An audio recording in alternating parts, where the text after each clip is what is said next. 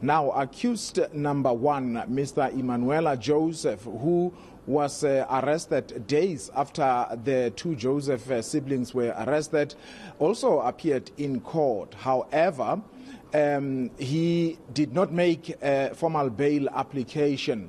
This was because, as it emerged in court, was because of the fact that the investigating officer still has to go and verify his residence and also satisfy himself in as far as other aspects of the investigations are concerned, and his matter or his formal bail application will then be made on the 6th of December, and the presiding officer there said that only after the bail application would have been made, she will then decide as to when she will deliver that particular judgment with regard to accused number 1. Let's listen to the presiding officer as she was just going through her judgment earlier with regard to accused number 2 and accused number 3.